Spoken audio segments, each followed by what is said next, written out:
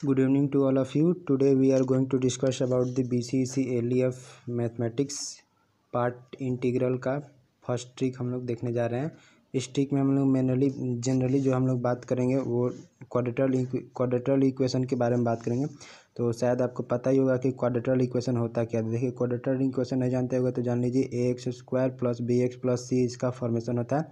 यदि इस टाइप का आपके पास इंटीग्रेशन रहे तो इसको कैसे हम लोग करेंगे, मेनली इसी टॉपिक पे हम लोग इसमें बात करेंगे। देखिए, कभी भी आपके पास dx बटे ax² + bx + c का आपका इंटीग्रेशन करने के लिए आता है तो देखिए इसमें कुछ नहीं करना है, बस एक थोड़ा सा ट्रिक लगाना है आपको। वो ट्रिक मैं बता रहा हूँ। मैं आशा करता हूँ कि ये ट्रिक आप लोगों को बहुत ही अच्छा लगेगा और ये बहुत ही फ़ायदेमंद होगा एग्जाम में किसी भी क्वेश्चन को क्विकली सॉल्व करने में। तो देखिए हम लोग बात करते हैं। देखिए, जब भी नोमिनेटर में आपको जब ये भी देखे आपको ax² + bx + c का एक इक्वेशन क्वाड्रेटरल इक्वेशन दिखे यहाँ पे जिसका घात 2 हो तो देखिए जनरली हम लोग निकालेंगे b² - 4ac का वैल्यू निकालेंगे और देखेंगे या तो ये पॉजिटिव आ रहा है या तो नेगेटिव आ रहा है या तो जीरो आएगा। तीन ही कंडीशन बनते हैं इसका वैल्यू आने का। तो देखिए जनरली अभी हम लोग देखेंगे पॉजिटिव जब वैल्यू आए तो कैसे निकालेंगे। फिर हम लोग आने वाले नेक्स्ट वीडियो में हम लोग देखेंगे कि नेगेटिव आता है तो उसको कैसे सॉल्व करेंगे। फिर उसके बाद हम लोग देखेंगे कि जब इसका वैल्यू जीरो आ जाता है तो हम लोग इसको कैसे इक्वेशन को इस इंटीग्रल को कैसे सॉल्व करेंगे। तो आइए देख लेते हैं हम लोग जब इसका वैल्यू पॉजिटिव आए तो देखिए आपको स्क्रीन पे एक क्वेश्चन दिख रहा होगा। ये क्वेश्चन आपको पढ़ के सुनाते हैं। dx बटे x² + 5x + 4 लिखा हुआ है। तो देखिए इस क्वेश्चन को करने के लिए b² - 4ac बताया जो हमने यहाँ पे b² - 4ac निकालना है। तो सबसे पहले आप b² - 4ac निकाल लीजिए। देखिए तो b का वैल्यू यहाँ पे 5 है आपको, तो ये हमने 5 का स्क्वायर कर लिया यानी कि 25 हो गया। 4 लिखा है, 4 लिख लिया। a का वैल्यू यहाँ पे कुछ नहीं है तो 1 कंसिडर करते हैं तो 1 लिख लिया और ये जो आपका c है दिया हुआ 4 लिख लिया। तो इसका कैलकुलेशन किए तो इतना आ गया, मतलब कि ये जो 9 आ गया वैल्यू। देखिए इसके आगे पॉजिटिव साइन छिपा हुआ रहता है, आपको पता ही होगा। तो यहाँ पे क्या है पॉजिटिव, यानी कि ये वैल्यू क्या आ गया पॉजिटिव। जैसे ही पॉजिटिव आया तो हम लोग पॉजिटिव वाला केस को यहाँ पे हम लोग देखा तो तुरंत हम लोग के माइंड में एक जो है मतलब रन करना चाहिए कि इसका सॉल्यूशन कैसे करेंगे, इंटीग्रेशन जो है फास्ट कैसे निकालेंगे। तो देखिए इसके लिए हमने एक यहाँ पे फार्मूला बना रखा है। देखिए आपको क्या करना है, जो हम लोगों ने निकाला था b² - 4ac उसको यहाँ पे 1/√अंडर b² - 4ac लिखना है, लॉग लिखना है और dx लगाना है। और जो भी आपको यहाँ पे जो ये आपका दिया हुआ है इक्वेशन क्वाड्रेटरल इक्वेशन उसको आपको यहाँ पे डिफ्रेंशिएट करके रखना है, यानी कि dy/dx और डिफ्रेंशिएशन करना है यहाँ पे जो आपको वैल्यू दे रखा है। ठीक है, अब प्लस जो यहाँ पे आप वैल्यू निकाले हैं उसको यहाँ पे रख लेना है। ठीक है, जो भी आपका वैल्यू यहाँ वाला आएगा वहीं को यहाँ पे प्लस में करके रख लेना है। फिर नीचे में जो वैल्यू आपका डिफ्रेंशिएशन नहीं है वाला है वहीं नीचे में डिफ्रेंशिएशन रख लेना है। फिर माइनस में जो यहाँ पे लिखा है तो वही इसको यहाँ पे लिखना है और आपको पता होगा लास्ट में एक कांस्टेंट हम लोग ऐड करते हैं।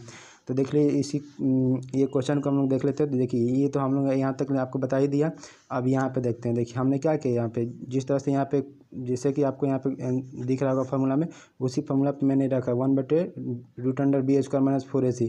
तो √अंडर b² - 4ac तो यानी कि यही तो आपका है ना b², इसी को तो रूट लगाना है, यानी कि इसका रूट लगाए तो कितना निकल के आएगा, मेरे पास 3 निकल के आएगा।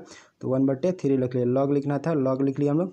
यहाँ पे लॉग लगाना था, आपको याद रखिए फार्मूला में। तो लॉग लगाना था तो लॉग लगा दिए। उसके बाद से देखिए आपको डिफ्रेंशिएशन करना था किसका, जो भी वैल्यू यहाँ पे दिया हुआ था उसका, यानी कि यहाँ पे जो आपको दिख रहा होगा ये जो वैल्यू आपको दिया हुआ है उसको डिफ्रेंशिएट करना था। तो देखिए डिफ्रेंशिएट करके हम लोग लिख दिया। तो यहाँ पे देखिए 2x का x² का डिफ्रेंशिएशन क्या हो गया 2x हो गया और 5x का क्या हो गया 5 हो गया और 4 का 0 होता है तो हम लोग नहीं लिखेंगे। और लास्ट में आपको जो यहाँ पे वैल्यू है उसको ऐड करना था तो ऐड कर दिया हम लोग।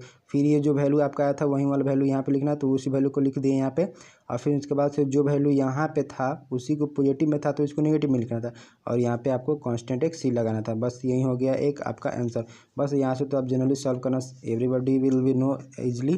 तो देखिए यहाँ पे 1/3 और यहाँ से जो 2x + 5 और ये और 3 8 जोड़ दिए यहाँ पे और 2x + 5 और माइनस जो इसका सॉल्यूशन किया तो हम लोग यहाँ पे -2 निकल करके आ गया। इसमें से 2 कॉमन ले लिए तो यानी कि 2 कॉमन लेने तो क्या बच गया, यहाँ पे 2 कॉमन हो गया तो x प्लस यहाँ पे 4 बच गया और नीचे में क्या बच गया 2 कॉमन निकल गया तो x - 1 बच गया। तो 2 से 2 कैंसिल हो गया यानी कि उसी लिए बच गया आपके पास x + 4/x - 1।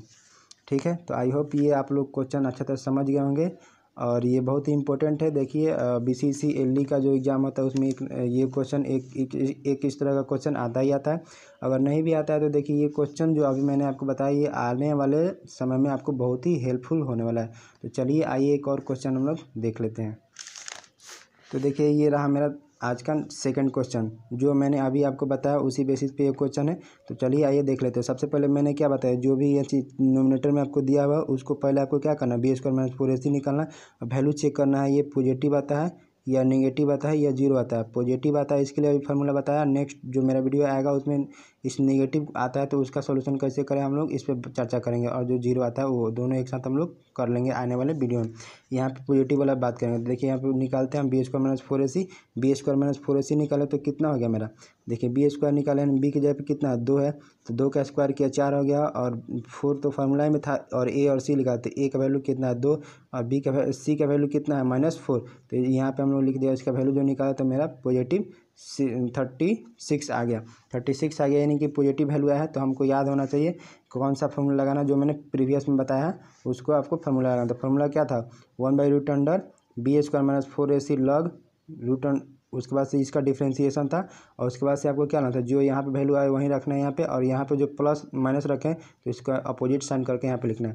तो देखिए ये जो वैल्यू आया इसका रूट निकाल लेना हम लोग। तो 1/रूट यानी कि 36 का जो रूट निकालेंगे वो कितना मेरा 6 आ जाएगा, यानी 1/6 हो जाएगा, और लॉग हो जाएगा। और यहाँ पे 4x माइनस 2 कैसे आया, तो देखिए यहाँ पे इसका डिफ्रेंसिएशन किया गया तो 2x स्क्वायर का डिफ्रेंसिएशन क्या 4x हो गया, और यहाँ पे x यहाँ पे जो है यहाँ पे आपको दिख रहा होगा 2x का डिफ्रेंसिएशन क्या हो गया यहाँ पे 2, और ये 4 का 0 होता है, और इस वाले को माइनस करना होता है तो इस वाले को हम लोगों ने माइनस कर दिया यहाँ पे, ठीक है। तो यहाँ पे 4x, तो ये क्या बताइए ये दोनों सेम रहता है यहाँ पे, तो 4x माइनस 2 हो गया, और इस यहाँ पे क्या लिखता है 4x प्लस 2 हो गया, और यहाँ पे जो माइनस का चिन्ह लगा यहाँ पे पॉजिटिव करके आपको लिख देना, और कांस्टेंट x लिख देना। बस तक सॉल्व कर लिया। और इसके बाद से देखिए 1/6 हो गया, लॉग हो गया, और 4x हो गया। इस दोनों का सोल्यूशन कीजिएगा तो कितना हो जाएगा -4 हो जाएगा। ये +2 और -6 का सोल्यूशन हो गया -4, और नीचे में देखिए 4x तो 4x हो गया, और 2 प्लस का 2 और प्लस का 6 प्लस का 8 हो गया, और 1/6 हो गया। इन दोनों में से 4 आप कॉमन ले सकते हैं, तो 4 हम लोगों ने यहाँ पे कॉमन ले लिया, और दोनों में से नीचे में 4 कॉमन ले, तो 4 कटा दें, यहाँ पे क्या बच गया x बच गया, और सॉरी गाइस यहाँ पे 1 बचेगा। तो ये आपका 1 हो जाएगा, यानी कि x माइनस 1 बटे यहाँ पे कितना, ये तो 4 कॉमन निकल गया था, यानी x बच गया, और यहाँ पे कितना 8 था तो 2 हो गया, यानी कि ये आपका टोटल आंसर हो गया। तो आई होप कि आप इस वीडियो में कुछ सीख लिए होंगे, और आशा करता हूँ कि आप लोग बहुत ही अच्छे होंगे। Thank you guys.